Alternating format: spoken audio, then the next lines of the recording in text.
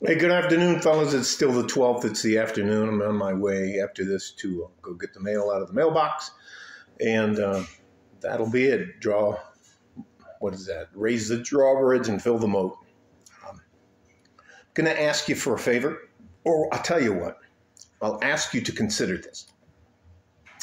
Now, for most of you, you may not know how to hold a knife. So that's the first thing I'm going to cover right here real quickly.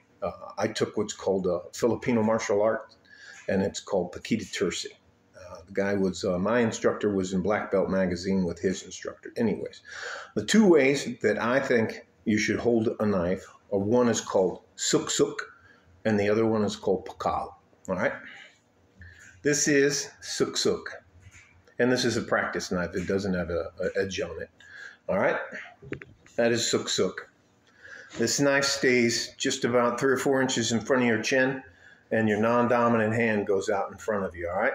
Grab the person, stab them, cut, like that, okay?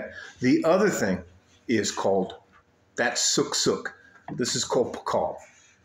You grasp the knife, put your thumb over the hilt, so you can push it down. One of the craziest things you don't want to have happen to you is you to press down on something with your knife here and it slip by and cut your hand open, all right? So this is a stopgap measure.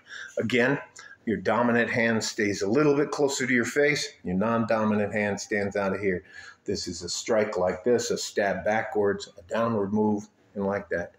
The other thing I'm asking you to consider doing is starting to train your non-dominant hand. I think one of the things you can do easy to help you do this, that they taught us how to do, is you start brushing your teeth with your non-dominant hand. You start shaving half of your face and finally get to the point to where you're cutting your beard, trimming your beard. You're doing stuff with your non-dominant hand, your left hand, so that if you have to in a fighting situation and this arm is hurt, you can still, listen, you can lose these fingers, everything up to your shoulder, and still survive. You can't afford to get hit here in either carotid artery. You can't afford to get hit in this vein under your arm. And anyways, the femoral on the inside of your thigh. So I think it's just as important, which this is suk-suk. This hand comes up, and this is pakal. It's just as important for you to be able to use your left hand as it is to use your right hand. And that is something that won't cost you a penny. You can use a stick, you can use a wooden knife, you can make one yourself to practice. You're just up, down, stab. And when you're stabbing, I suggest you stab for the liver. Find out which side of the body the liver's in. Hint, it's on the right side, right below the rib cage. You stab anybody anywhere near the liver and they're going to the ground. The fight is over. All right? Stay safe and healthy. Take care of each other if you can, and if you can't, you have to take care of yourself. It doesn't make sense for you to go through life having one hand that knows everything attached to your body, and this hand you can't really do shit with, all right? The other thing is you can do printing, A through Z, numbers 1 through 10, with your left hand.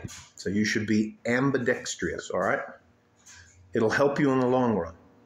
And it's something you can do that doesn't cost you any money whatsoever. Love you guys. Just trying to help you. You don't owe me a damn thing. Stay safe and healthy. Take care of each other if you can. And if you can't, you have to take care of yourself. You're my future. Like a fart in a G-string from West Texas, El Paso. I'm out of here. Bye-bye.